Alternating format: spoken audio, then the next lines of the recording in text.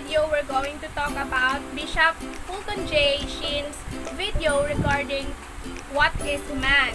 So if you want to know more about it, just stay tuned. On that video, Bishop Fulton discusses about the nature of man, and for him, he differentiates the meaning of a man from 19th century to 20th century. Before we jump on my reflection, let's talk about what is on the video. So, Bishop Fulton discusses about the nature of man, and he differentiates the man from 19th century to 20th century. On 19th century, a man is defined as an animal, an ancestry to animal kingdom, and it was their basis is more on biology, and it was strengthened by Pavlov's observation on the dogs.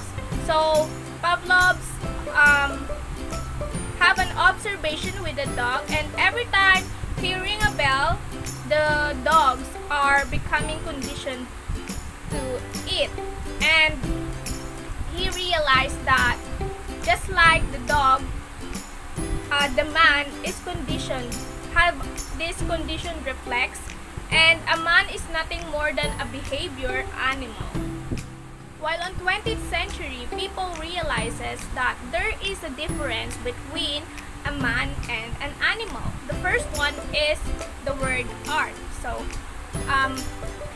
they realize that no animals can draw or do an art. The second one is science. So they realize that a man is more intelligent than an animal, and no animal can do experiments just like a man. And the third one is the gift of laughter. So when we say laughter, it is an unexpected juxtaposition of two ideas. So they realize that an animal cannot laugh while man can laugh. The fourth one is the sense of shame. So when we say shame, it is the unexpected juxtaposition of something that we have done wrong.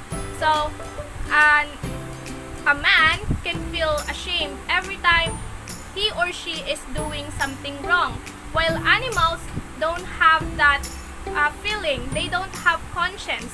A man have a conscience when they are doing wrong. And for Bishop Fulton, a shame is a sense of dignity of a man. So that's how he differentiates the meaning of a man and an animal. And for him, shame can only be deleted if we follow God. Listening on this video helps me to strengthen my faith towards God, and it helps me realize a lot of things. I just want to testify on what Bishop Fulton says on this video, that if you keep the light beside you, it will fall behind.